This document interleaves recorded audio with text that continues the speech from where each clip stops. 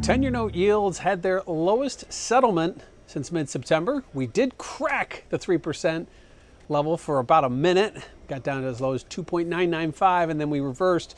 So the market really didn't see any follow-through trade below 3%, any buyers that came rushing in, but it certainly is getting very clear that that 3% line is now very susceptible, and if we do see a sustainable trade through it with some momentum, it is really going to put a short squeeze on the market, and you should see bonds rally very aggressively if we can do that. Now, it's a big if.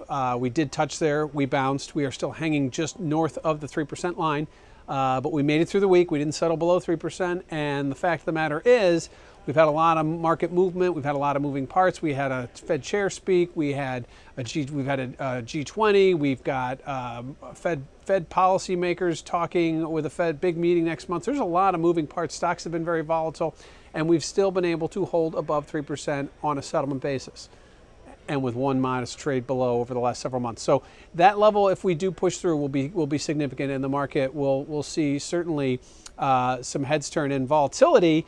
For that matter, we would have bid because we threatened to break out of the range, which we've been in since that mid-September, but we really haven't. Volatility was actually lower week over week, remains elevated from where we've seen it, but certainly no cause for panic. No elevated pulses, as we call it, as the volatility tends to be defined as the pulse of the market. And I think that right now, it may be running a little bit low, given what we have ahead. Given next week, we've got key Fed speaker, we've got employment next week.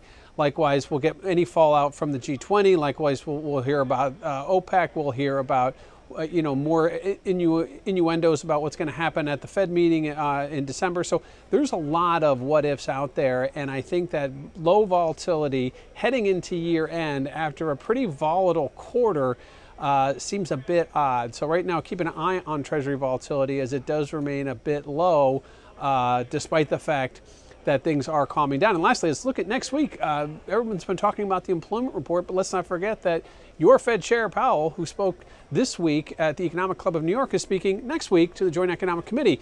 That could be key because certainly he made some very distinct remarks.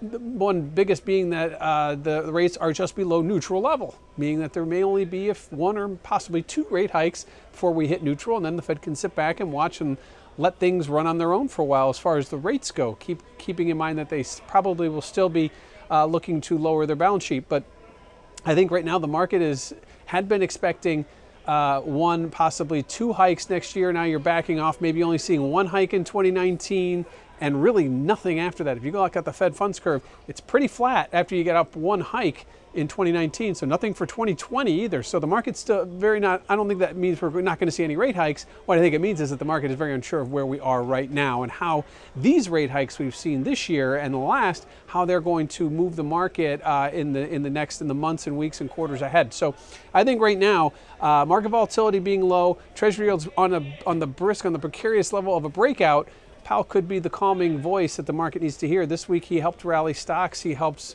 sort of see the steepen the yield curve, although I think that if he speaks this week, it'll be more poignant to the specifics about the economy and policy when he talks to the Joint Economic Committee. Likewise, he'll give another speech following the December FOMC. So right now, heading into the weekend, 10 years looking very bullish and very near breakout.